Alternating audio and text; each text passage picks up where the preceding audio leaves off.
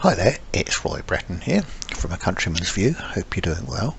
Today the title on my thumbnail reads Christians Slaughtered but No Protests. So we're hearing lots of protests like this. There's just one of the marchers over a Gaza protest, and we're seeing lots of these all over the news, and no one wants to see innocent people killed.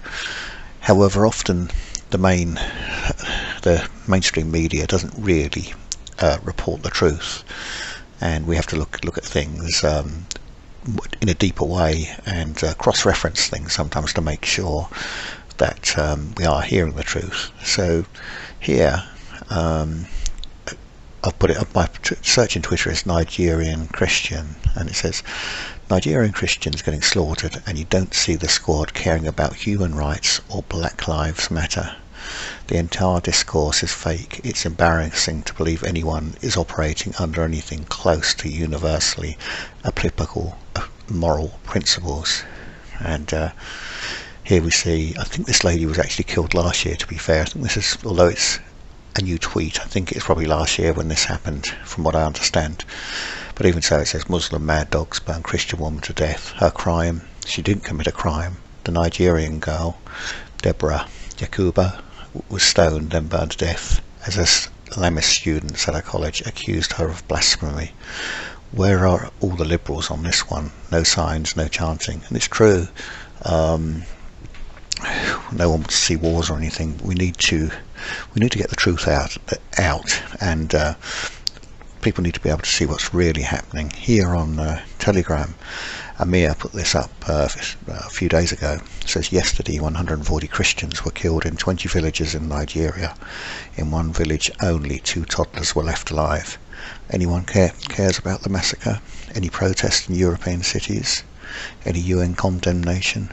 Nobody cares, which is very sad. And then here, this tweet: 500,000 killed in Syria, 380,000 killed in Yemen, 240,000 killed in Afghanistan, 500,000 killed in Sudan, 300,000 killed in Iraq. It's fine. No doctors against genocide. And here we see where this has been set up, November 2023. A new Twitter account, etc. It's amazing how they come up with these things, and yet we don't hear anything about this. It's all about Gaza protests, as we see here. Lots of tweets about Gaza here, etc. And then finally, here's something from Peter Sweden on Twitter. Here's something you don't hear on the news. 360 million Christians live under severe persecution worldwide. 50,000 Christians in Nigeria have been murdered for their faith in the last 14 years. Christians are the most persecuted group on the planet. And he's put Christian Lives Matter, which is I've actually retweeted that. So let's go look at some scripture. So if we look at Jeremiah 17:9, it says the heart is deceitful above all things and desperately wicked. Who can know it? And it seems like we've got all these protests and things going on, and yet people only want to see one side of the story. I'm thankful that Jesus came to give life abundantly, and he came to give the truth, and we have the truth in the Bible, and we know what's going on is kind of predicted in the Bible, prophesied, so we can't be too surprised. But when we know the truth, it does make it easier to understand and to see what's happening. And here in Romans 1, God's wrath on unrighteousness, from verses 18 to 24, we can see all sorts of things. I won't read the whole lot, but it says, therefore God gave them up to uncleanness in the lusts of their hearts, to dishonour their bodies among themselves, for who exchanged the truth of God for the lie, and worshipped and served the creature rather than the Creator, who is blessed forever. Amen.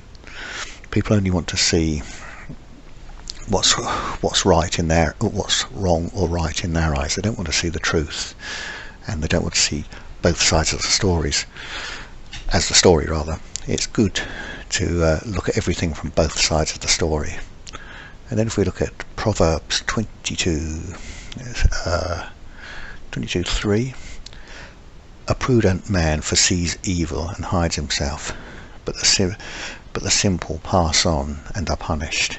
And we need to be wise in these things and look at what's going on. And then the final scripture here from Hosea 4:6 is, my people are destroyed for lack of knowledge, because you have rejected knowledge.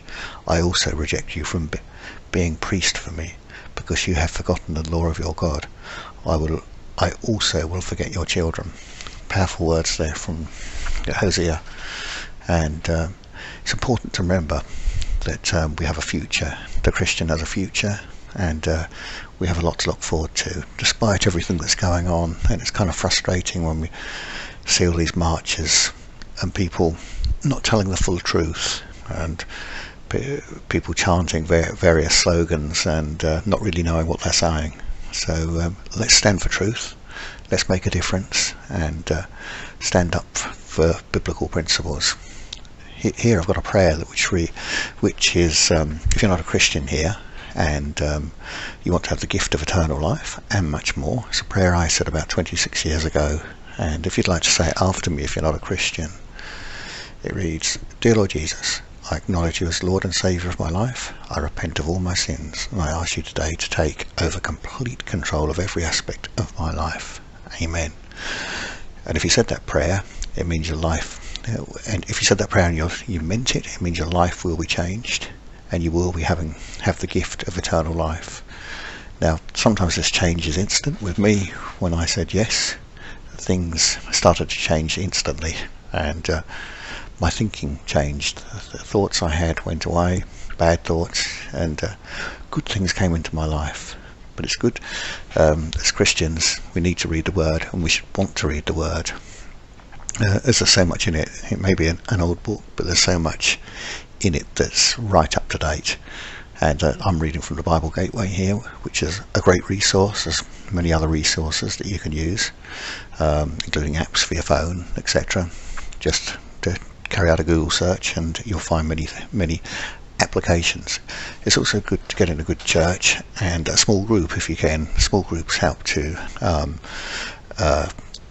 can bring new friendships, and it means you're able to ask questions and what have you, and you can get to know the Word quicker. But just make sure, whatever church you go to, small group, just make sure it's a strong group and that they believe in the Holy Bible fully. You can't water the Word down. The Word is truth, and we want to stand on that truth. We don't want to take anything taken out just for man's so-called benefit. Those truths are in the Bible for a good reason.